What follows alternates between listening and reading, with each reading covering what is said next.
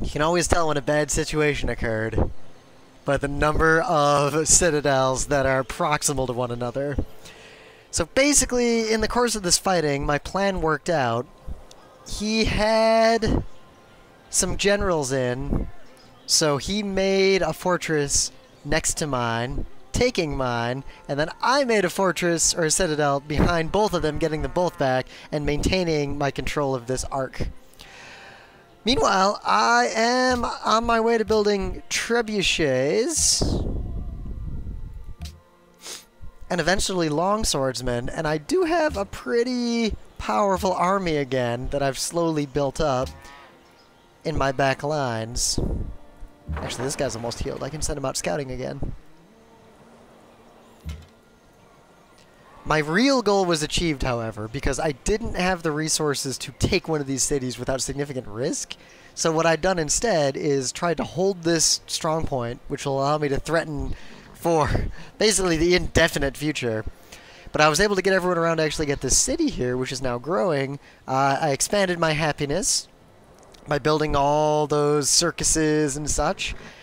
And now I'm not really going to prosecute an aggressive war so much as harass while I let everything grow out. I'm mainly focused on my domestic policies now. At least until such a time as I'm going to suddenly either take Thebes or crush up here and cut Thebes off from the rest of his empire.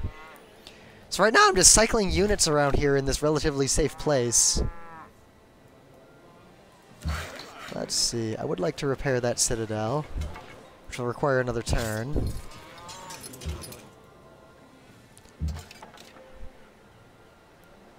Can this guy get up there? Let's see.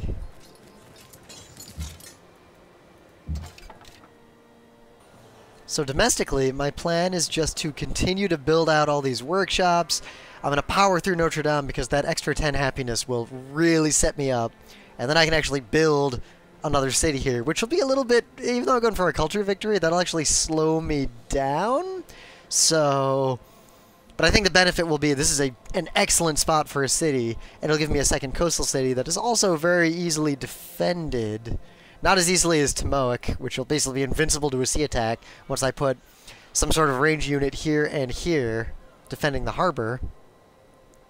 So if I build the city here like I'd planned all along, which is a great spot, I'll need to put units here and here. And because of this dip in, I'll probably want them here and here too if I can. But that'll be fine because bristling coastal defenses here, coupled with decent land armies here, since the ships can't attack these cities directly, should make me pretty invulnerable to any invasion for a long, long time to come.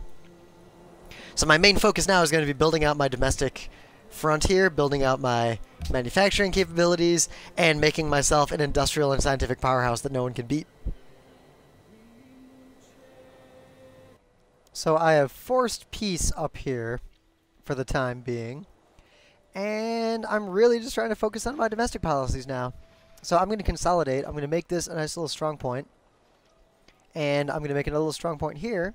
I'm not going to defend this. So this is sort of like, if you waste time, when eventually a war comes again, coming in to pillage this, that'll just buy me time to be able to fight. But I'm going to keep my army back here. Because you see where this is? I've built roads in a triangle here on these citadels. So in the event of a further war, if my army is actually back here, it means two things. It means, one, if somehow he sneaks an army around into Thebes and tries to come in here, which that human might have dropped out of the game, meaning the AI is even less likely to do this, then this army could slide in here to defend. Uh-oh, I can't let Egypt settle down here. Egypt better be settling up this way, or I'll have to conquer them. Or, if it doesn't come in this way, the army can fight here, let him come in a little bit, do some damage, counter-strike, and come straight back through here, and then up to actually cut this area off. And once I cut it off, I can either absorb and destroy Thebes, giving it back to Egypt probably, or attack one of his real cities. So let's see, we'll play it by ear. So I'm going to send this horseman out now around the world to start exploring a little bit.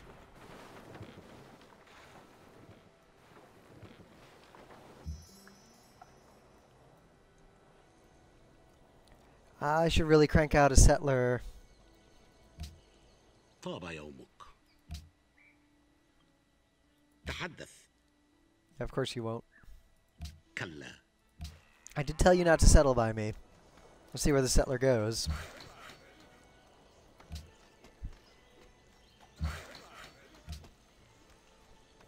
Well, the road's set up for my settler.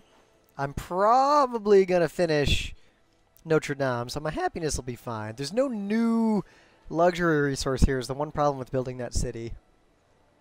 But I think it'll be fine, because I got Notre Dame. I'm very likely to finish Notre Dame.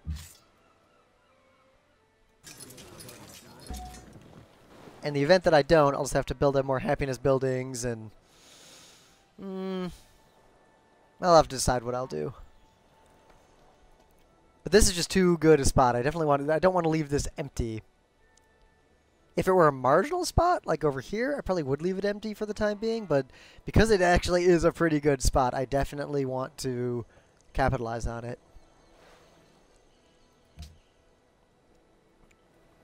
I'll build the settler. Oh yeah, I can't build it out of Persepolis, right? I'll have to build out of one of my other cities.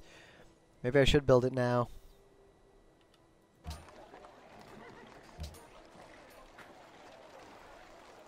Ooh, I'll get that Great Rider soon. I definitely want to let the Great Rider happen rather than changing the city and pulling these people out of the guild.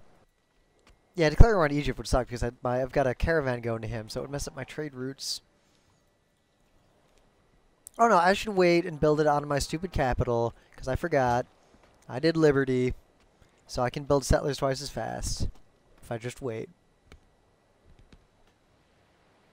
Let's churn these workboats out while I got the opportunity to do so, because this is actually...